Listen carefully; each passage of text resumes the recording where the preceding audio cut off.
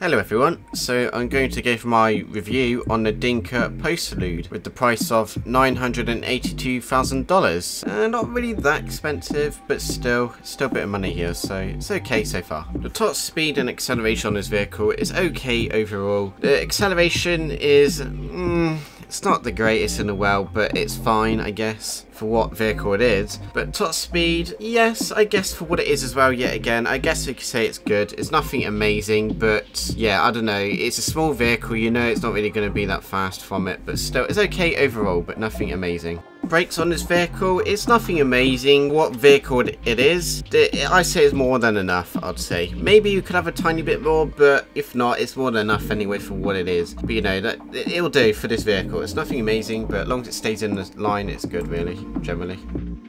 Going off-road with this vehicle is actually really good. Definitely really good. Just don't take it off, like, you know, on bumps or whatever. As long as you don't do that off-road, it'll just handle no problem. I tried to move it side to side then, it didn't spin out. So maybe very rarely times it will. Average, it just won't. The handling on this vehicle, it's not great. It's one of those vehicles, I'd say, in my opinion, you should really put a spoiler on it. If not, it kind of handles really bad. So if you can, at least put like even a tiny little spoiler on it or something. Just, it'll go a long way for this vehicle. If you can though, put the top one on it, the performance one, and you'll get the best out of it. But still, even that, it's nothing amazing, but at least it's enough to do normal racing, like street racing if you could, if you wanted to, you know, just tap the brakes and all that. Likes to drift now and again a little bit, so that could be really good for some people if they're used to that. Then this is definitely a good vehicle for that, turn no problem. But yeah, overall it's okay. It's probably good, great, maybe great if you drift, if you know how to drift, but still nothing amazing. But definitely put a spoiler on it and you should be fine really. Okay, so now we're gonna customize the vehicle here. So there's many different options for this vehicle, which is very nice. I like those vehicles in the game where it has many different options, and especially when they're different from each other. And the majority of them here on this vehicle are different from each other, if you know what I mean. They're not like similar looking bumpers or whatever, for example, if you know what I mean. So it's nice to see, and yeah, majority of them, it's really good. Actually, something really unique in this vehicle, which you'll see, like you see the spoilers though. You know, they're similar, but they're different from each other. They're different from each other, but they're no, you know, nothing amazing. But like, oh my god, exhaust, look at this. Wow, I just love that. Like the last three here, like it's so unique. I love it. Like the star, you got the love heart. It's just like, oh my god, it's so good. I love it. Like I'm gonna have to equip the star one eventually or something. It's so good. I don't know why, but it's just so unique that I like that. It's just so cool. But either way, it's got many customization options, many different for each other yet again. But yeah, it's nice to see. You can get a sporty look if you're really into that. You can have it a bit sporty if you want. You can customize it inside as well if you want it sporty looking as well, because that's what it's about sometimes, if you want it to be like that. But yeah, it's just got it all. If you want to make it look like a normal vehicle, you can. If you want it sporty, you can.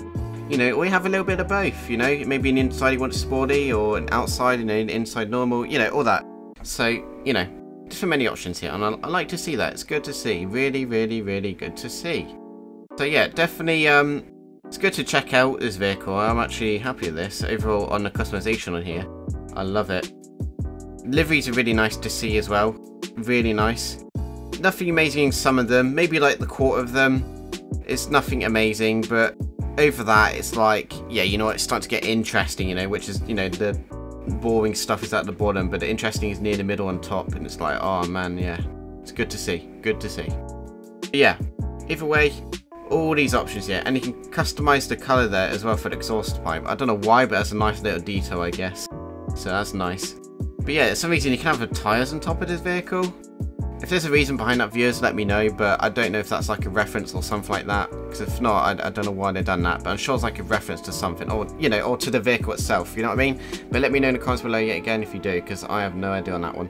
But either way, spoilers, definitely put the performance on, like I said, on the handling if you can, but if not, just equip any on and it will go a long way. So I'd like to give my final thoughts on this vehicle, but the main question, is it worth it?